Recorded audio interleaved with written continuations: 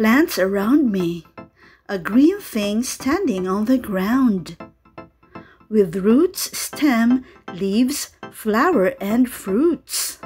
Flowers are colorful parts that make the plant or tree beautiful. Let's learn about plants, kids.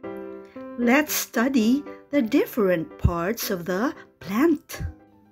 Let's start with parts of a small plant. Flower, leaf, stem, roots.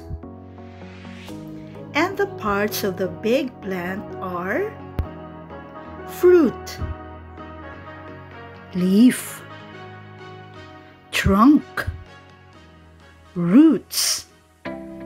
Now let's learn the function of each part of the plant.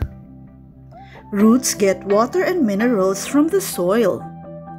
Leaves take in sunlight, water, and air. They use this to make food for the plant. Stem holds the leaves and flowers. Flowers make the plant beautiful. In some plants, some flowers grow into fruits. Those are interesting facts about plants. Thanks for watching, and I hope you learned a lot. Have a nice day.